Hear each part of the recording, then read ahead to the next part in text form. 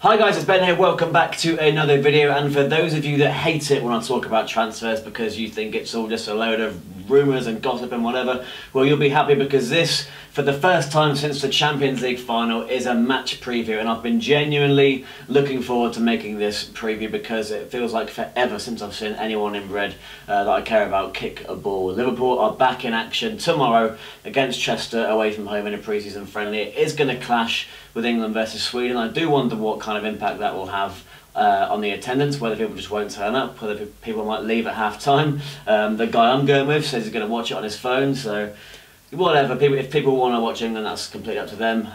But for me, the exciting thing about tomorrow's football is the fact that the Reds are back in action. Not just the Reds, but Naby Keita and Fabinho will be making their debuts for Liverpool in this meaningless friendly, but I wouldn't look at these pre-season games as completely meaningless, simply because we know how Jurgen Klopp likes to treat his players, and he's been open about the fact that they have opportunities to play their way back into contention. For guys, you know, I've got the list of players that are back in training in front of me. Guys like Markovic, Ojo, Origi, even Solanke, Daniel Sturridge, Harry Wilson, Ben Woodburn, Chiravella.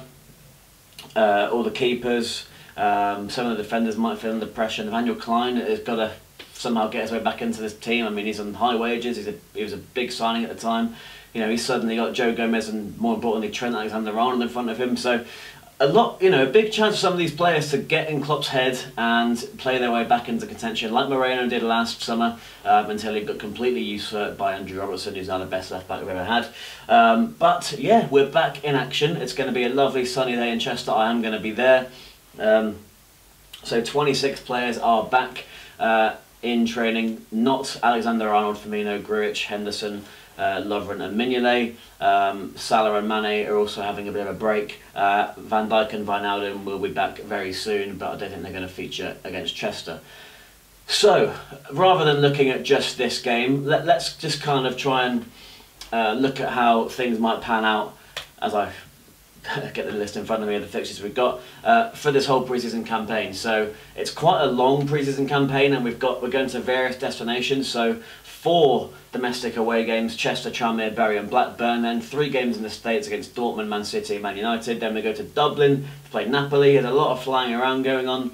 And then even in the midweek before we play West Ham, we've got a Tuesday night game against Torino. Now, I'm not sure if we knew in advance that the game against West Ham was going to be on a Sunday, because a Tuesday Friday or a Tuesday Saturday would have been a nightmare. But yeah, the Torino game's on a Tuesday, then we've got quite a long time to prepare for the West Ham game. So it's a what is it? 1, 2, 3, 4, 7, 8, 9 fixtures. I think it was 8 last season, 9 this year. And what do we want to get out of it, I suppose? I mean, try and learn the system which we're going to play, try and figure out how that midfield's going to shape up with all these new additions, and you know, we've got to find a place for Henderson. Wijnaldum actually played the 3rd most amount of minutes for Liverpool as an outfield player in the Premier League last season, which is, you know, a bit of a surprise, but he's still a key player. How much of a role will James Milner play? Will it be a 2-1 or a 1-2, or will it be horses for courses? We'll see how Jurgen Klopp plays with his systems and where he sees Naby Keita fitting in this Liverpool midfield, and obviously the front 3. Will Mo Salah be more of a striker? You know, will it stay more of an orthodox 2 wide men and 1 striker in Firmino? Who knows? It's all very interesting to find all that sort of stuff out. I'm not even going to try and attempt to pick a starting 11, or shall I? Let's go with one, shall we? Let's try, you know, just for a bit of fun. So Loris Karius is back. Much to many people's chagrin, he is still Liverpool's #1. So let's say he starts in goal. I'm going to go Klein, Klavan, Gomez and Moreno. And then midfield, let's go for Keita, Fabinho and Lallana, shall we? Let's start off with an exciting team. And then Ryan Kent, Origi and Sturridge. There you go, that's my prediction for the team. And I think we're going to end up winning this game by 2-0. I think it's going to be a nice little run out and we're going to win the game. What else can we really talk about as a pre-season friendly? What do you guys want to see? Leave a comment, and who do you think might surprise us and force their way back into Klopp's plans? Is it Harry Wilson's time? Is he actually going to stick around, or is there another loan move on the horizon for him. I know Celtic are sniffing around.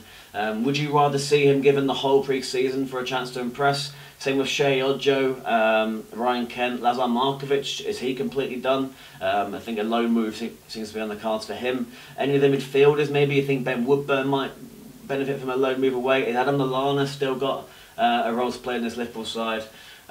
We shall see. Last pre-season, of course, we saw the emergence of Mo Salah. I mean, he started scoring lots of goals very early on. I think his very first game against Wigan, he scored when Firmino squared it to him. We saw an immense pre-season from Coutinho last summer, that tournament where we played against Leicester and Crystal Palace. He was sensational, and you started to see already the link-up play between himself and Mo Salah. And I think there's a friendly against Hertha Berlin as well, where Coutinho played a lovely chip through ball to Salah, who dinked over the keeper, and it was wonderful stuff, and it was a sign of things to come. So don't write off the importance of these pre-season games. Leave your predictions in terms of players that are going to shine, your team for the game, and your score prediction. Okay, let's see how the Reds go on. I'm going to be vlogging the game as usual, so subscribe to the channel if you're new so that you can be able to see that as soon as it becomes available, and follow me on Instagram, Twitter, Snapchat and Facebook as well, because obviously Instagram is the place to be. IGTV, IG Live, IG Stories, I'm doing all that sort of stuff, so make sure you're over there too. Ben might say all of those, and I'll see you soon.